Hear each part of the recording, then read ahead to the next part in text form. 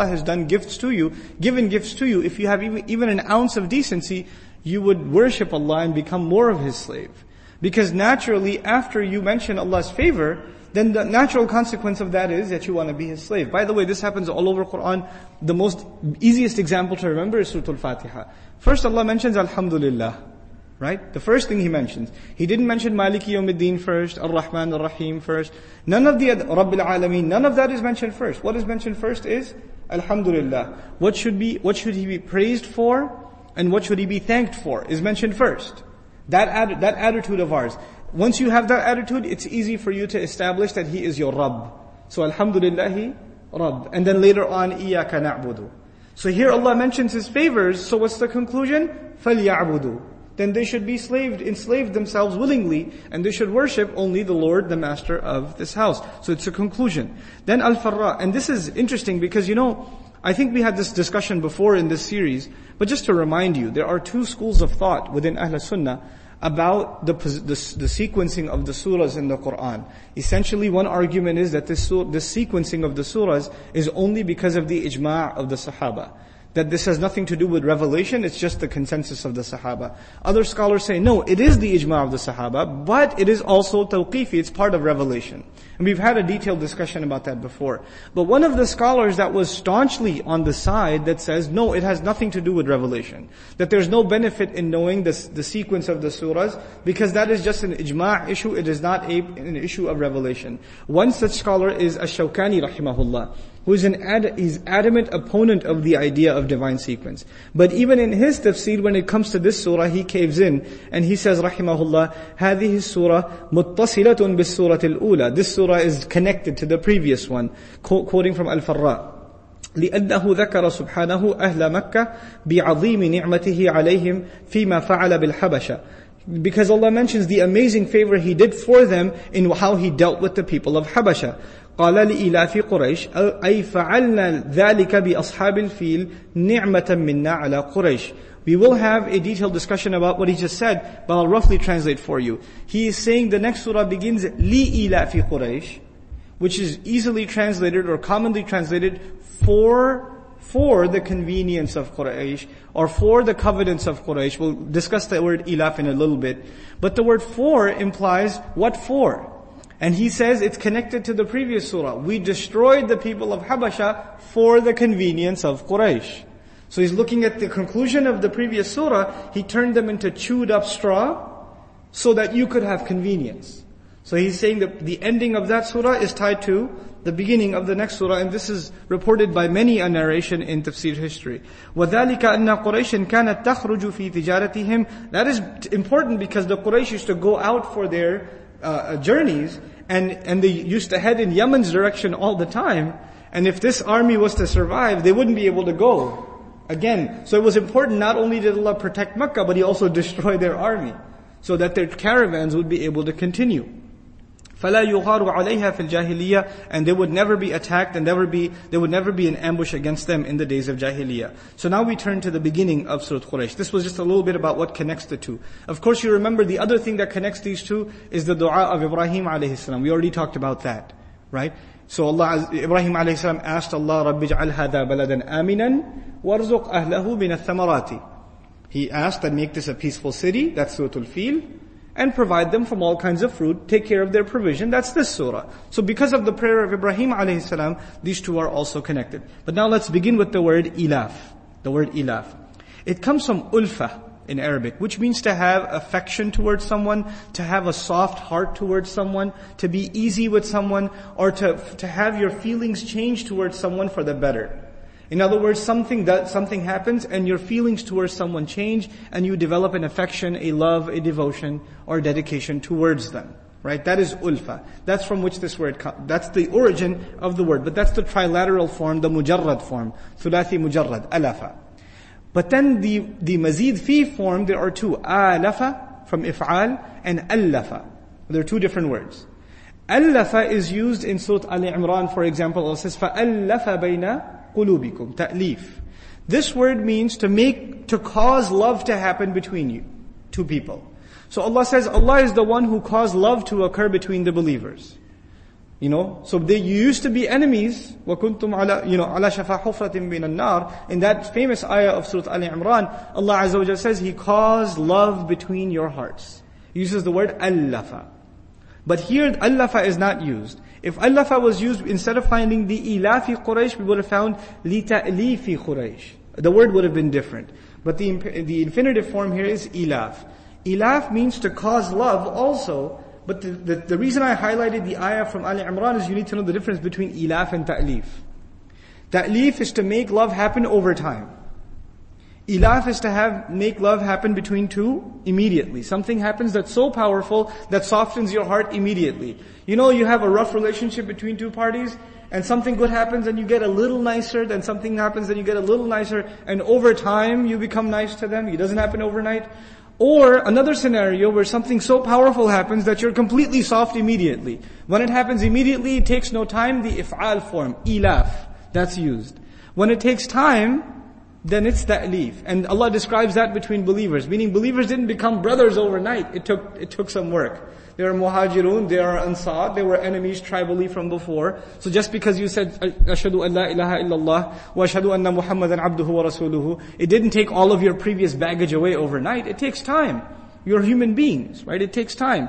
So that there allafa was used. But here ilaf, suggesting that the Quraysh have had so many things that Allah has gifted to them, that their hearts should become soft easily. It shouldn't take them any time for their hearts to become soft. Allah miraculously protected them from an enormous army. That enough should make their hearts soft that they should want to pray to Allah. When something really, really overwhelmingly good happens to you, to someone who even has an ounce of faith, even if they're not Muslim, when something amazingly good happens to them, they feel the urge to want to thank Allah. And actually, even if they don't go to a church or a synagogue or a temple or even a masjid to pray, at the very least the words come out of their mouth, they can't even help it. Thank God. Thank you, Lord. Thank you, God. These words just come out of your mouth when something amazingly good happens. Well, these people enjoyed some remarkable favor from Allah.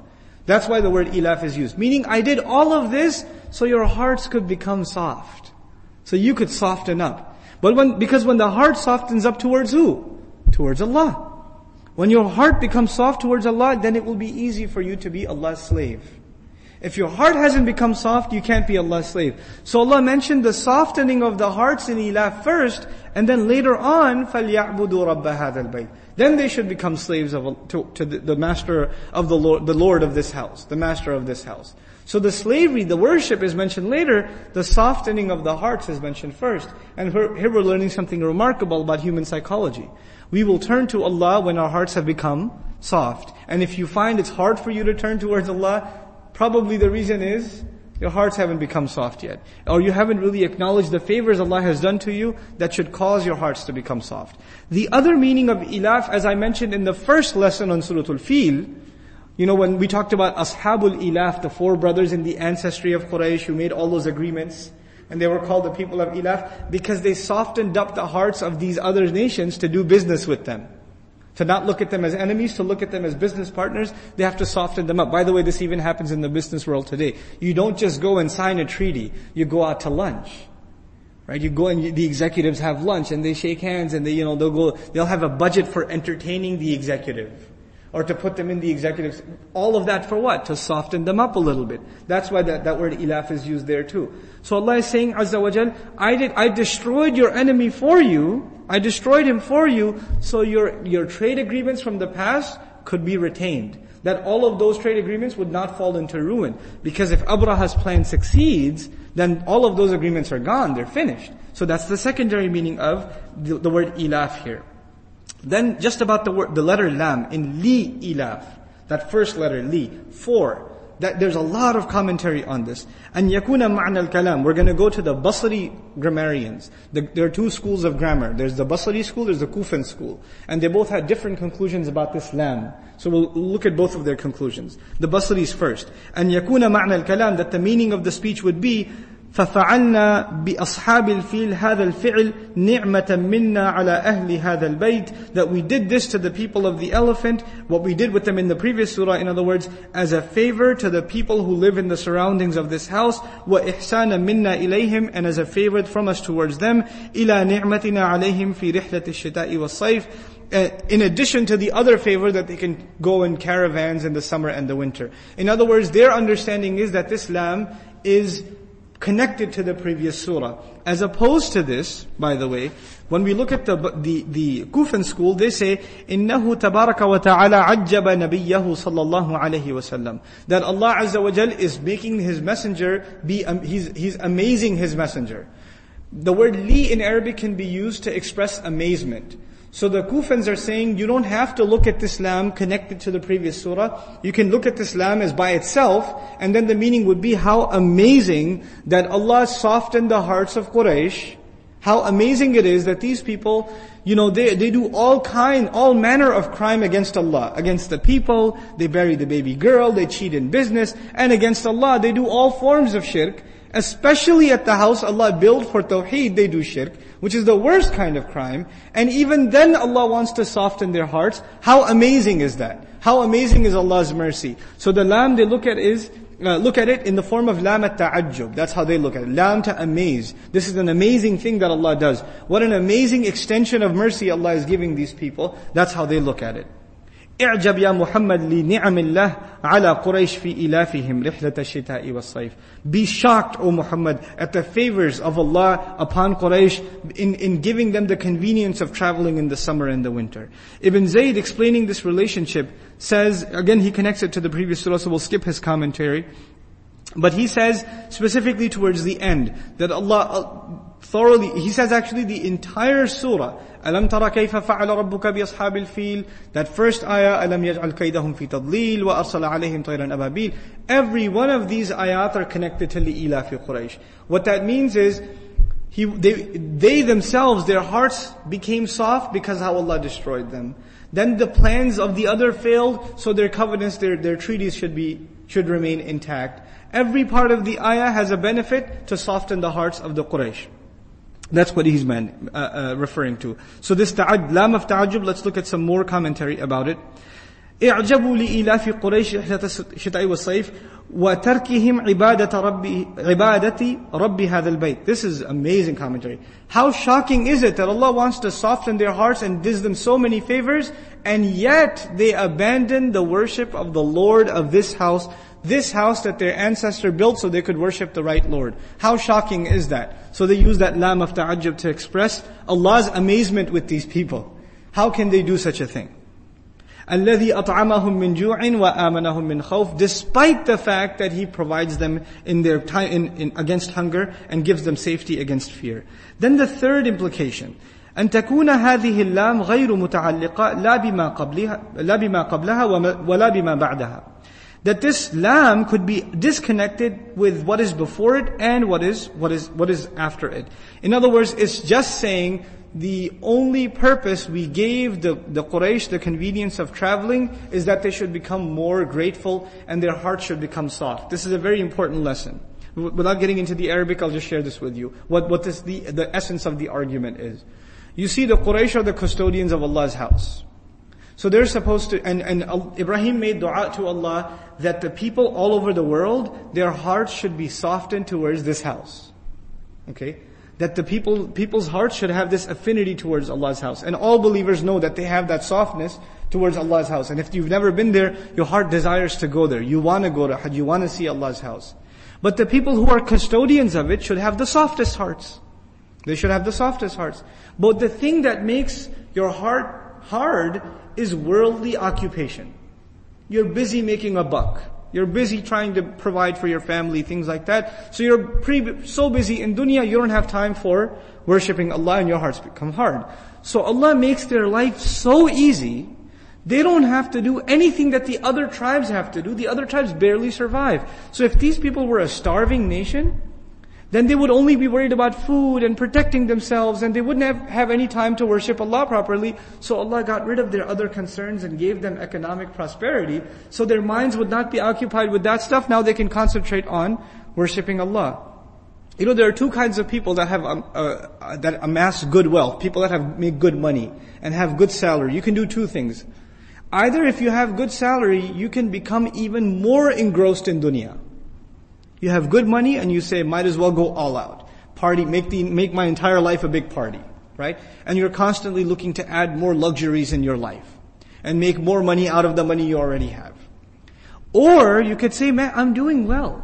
There's food on the table, there's a roof over my head, I'm doing well enough. So you know what I need to do? Now that my time is freed up from having to seek dunya, and Allah has provided me enough, I can take breaks and study Allah's deen and worship Him, and maybe take 10 days off and make i'tikaf in Ramadan. Because even if I don't make that extra bonus money, there's still enough in the house. We're doing okay. So I can take some extra time out. I can do some extra worship to Allah subhanahu wa ta'ala. And no one should do that more than the custodians of Allah's house, is the essential argument. This came to mind. I don't mean to knock on physicians or anything, so don't take this personally if you're a physician. But I have a physician who's a friend who works part-time. He's got a couple of kids, he works and he makes good money. He makes like a couple of $100,000 a year. Decent salary for a part-time physician, right? And so somebody asked him, why don't you work full-time, man? He goes, yeah, I could work full-time and make 600,000, 500,000, but I'm doing okay with 200,000. And I need the rest of the time to memorize Qur'an and to teach my kids and to spend time with them and to do things with them. So why should I, what am I going to make this money for? If Allah has given me enough and I can do better things with my time and spend my life in a more meaningful way, then why not? Allah didn't create me to make more money. He created me for another purpose. So if I can survive doing less and do more meaningful things, why not? What a beautiful answer. Because you know what I find? People who do make a lot of money, you know what ends up being sacrificed? The family. They don't get any time. You're too busy making the money.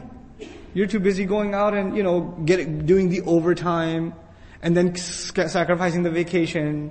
And by the time you come home, the kids are already asleep. But before you leave for work, they haven't even woken up and you're gone, so you don't see them. And you see them on weekends, but you're too tired because you've been working all week, so you don't get to play anything with them. Whenever they come to spend time with you, you say, go to your room. Didn't I buy you enough toys already with all that money I made? So go, you spend time with those toys, right? And these kids are completely distanced from you. They don't have anything to do with you except your money. And by the time they get older, and they're independent, and then you have a little bit of time, you've retired, or you want to spend some time with them, and you say, talk to me, son, for a little bit. They say, I gotta go, Dad, I don't have time. What you did to them when they were little, they're doing to you when they get older, and you're shocked. And then you come to the Imam of the Masjid, brother, my son doesn't talk to me. I don't know what to do. My daughter doesn't even look at me. Every time I try to talk to them, they say, I'm on the phone, I'm busy, I can't talk right now. Well, you bought him the phone. And you bought him the unlimited plan too, right? So who are you blaming, right? But the idea that I'm trying to present, that third concept, is that Allah softened their hearts because they, more than anyone else, need to be economically concern-free so they can devote themselves to the worship of Allah's house and taking care of that house. That is why Allah gave them all of these luxuries. SubhanAllah. What an amazing concept. Now, next time somebody enjoys good wealth, they should think about, why is Allah giving me this wealth? And how am I using it? What am I doing with it? SubhanAllah.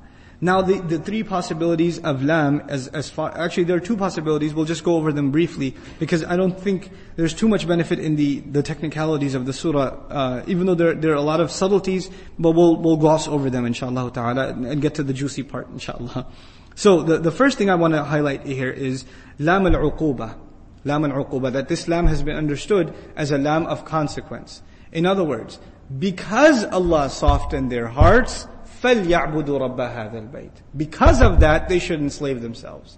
Allah gave them all of these things and softened their hearts and made it easy for their hearts to be softened. And because of that, as a consequence, if you're not going to thank Allah for any other of His favors, at least thank Him for this one. At least this one. And then this should be enough for your hearts to be softened towards His worship. Then, Allah Azza wa Jal mentions, actually we'll go further than ilaf, we'll go to the word Quraish now. We did enough on the lam al-uquba, lam al-ta'ajjub, we did with lam al-ta'ajjub, that it's shocking that they did this. Lam al-uquba, that because Allah did this, they should worship Allah. So the فَلْيَعْبُدُوا becomes jawab al-shart. It connects to that. Or this lam is connected with the previous surah. That Allah gave them these things because of, and Allah destroyed Quraysh so that they could have convenience and ease. So there are three implications of that lam. But now we're coming to the word Quraysh itself. Why are they called Quraysh even? The word Quraysh comes from taqarrush. Taqarrush in Arabic means to gather people from very different distances. This is important because the tribe came together how? You remember the history? They came from all over, and they had settled all over Arabia. They had come, and then they were brought together, unified together. So one of the reasons they're called Quraysh is because they were a gathering of very dispersed peoples. That's one implication. The second is that the word Quraysh comes from Qarsh. Qarsh, I'll read the Arabic definition, هو دابة عظيمة في البحر تعبث بالسفن.